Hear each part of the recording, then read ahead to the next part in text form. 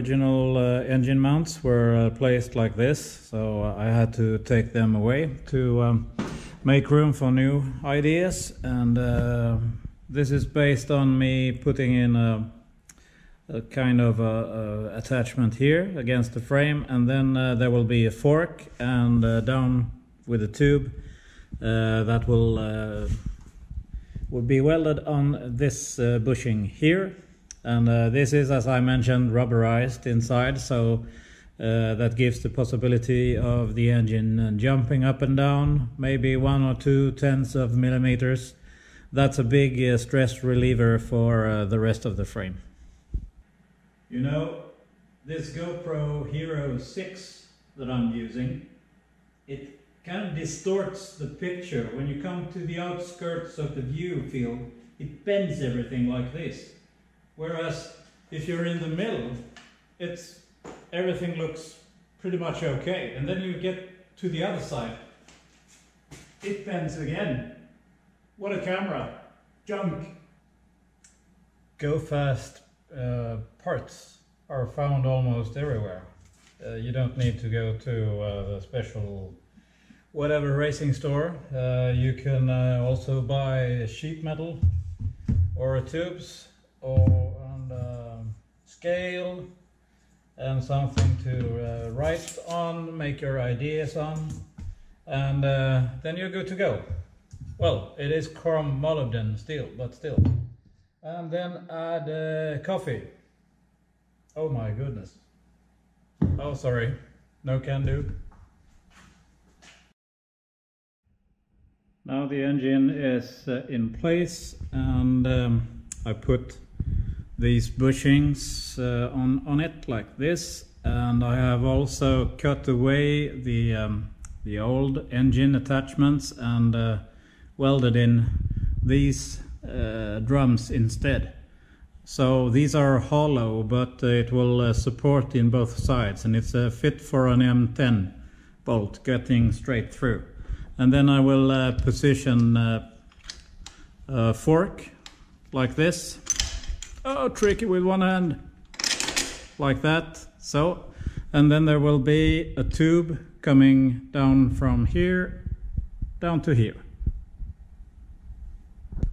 Now I have machined the upper part of the engine mount here, and the lower part, the bushing here, is already in place.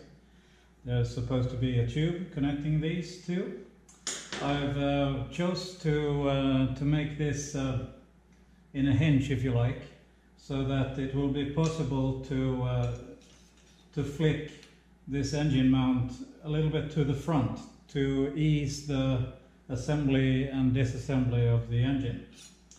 I have used this specific design before, but then I had problems with this rod is pushing against it, up and down like this, from the movement of the piston in the engine. So I had problems with this was cracking here.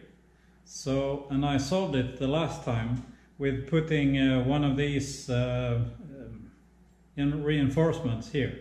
So this will take up the load and prevent this part from bending, because that's what causes the fatigue cracking here in the corners.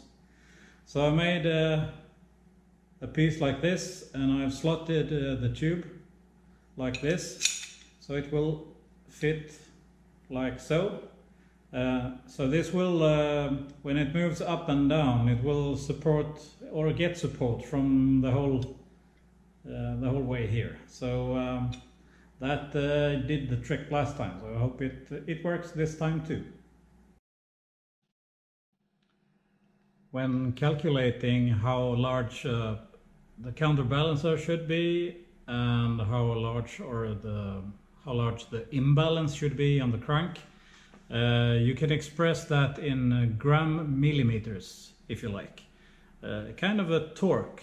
And you can imagine that if it's, in this case, you have the center of gravity perhaps here somewhere, and you times that the radius it's on, then you get the mass, the grams, and the millimeter. So gram millimeter is the preferred way of calculating in this very unsophisticated way.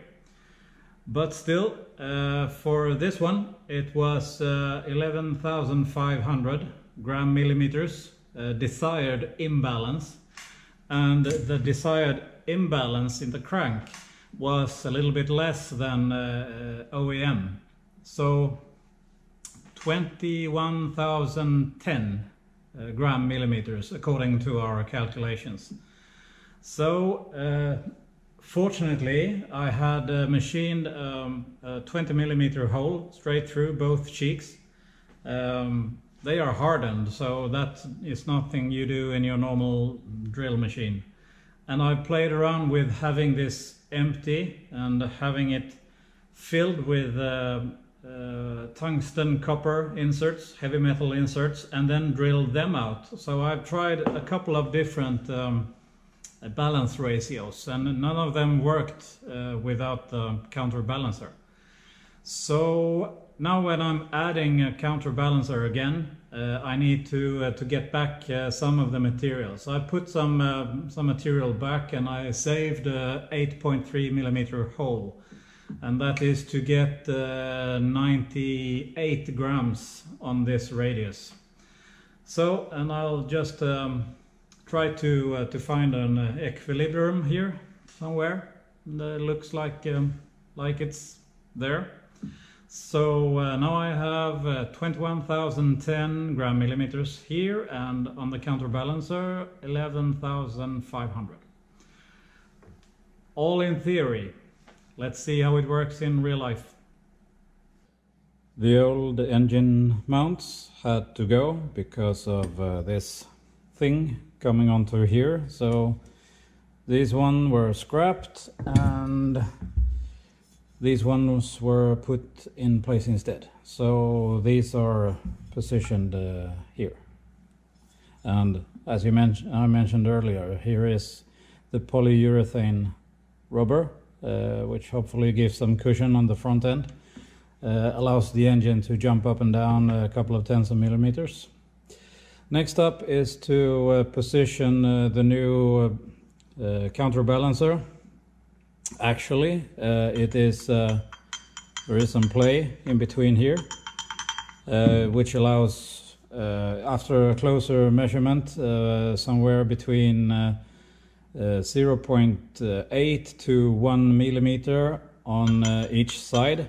When the crank is positioned in its tolerance as far as it can on that side, and equally this one is positioned on the other end like this, there will be this tolerance, as I mentioned, somewhere in between 0.7 and 1.1 millimeter. But to make that happen, I needed to buy some shims. So I think one which is 0.3 millimeter on this side of the counterbalancer will do the trick. So I'll just put everything in place and see what actual tolerances I come up with and see if it's good enough. Next step is to find how these both gears can be synced together so that the counterbalancer will move in a proper way according to the crankshaft itself. So in order to do that, I need to find the top dead center for a crankshaft, and I'm using here not a so super accurate method, but still it works, I think, enough tolerance for this particular task. So I'm using a dial gauge here to find where the crank is at its top, and then I'm putting some pressure here through the crank so it will not move during the process. And after that I will try to do the same thing with the counterbalancer, and as the final result I will drill these holes and make the threads in the hub. So that's about it. When I designed the counterbalancer, I chose M14 times 1.5 millimeter for this thread over here. Not quite realizing that it needed actually 130 to 150 Newton meters in torque. So, and that's quite a lot. That's definitely more than I would like to put on the gear itself, particularly when it's organic, bakelite. So, in order to make this work, to be able to tighten it, I also needed to manufacture some kind of holding tool, so I can mount this on here with a small M6s, and then put the torque wrench over like this. So, well, it's not just manufacturing a counterbalancer. It requires a little bit of everything. Now the counterbalancer is in place, and so is the new sprocket here on the crankshaft that drives the counterbalancer. And both are torqued to the appropriate levels, and the cams are timed, and well, it's time to try to adapt it to the frame. See how that goes.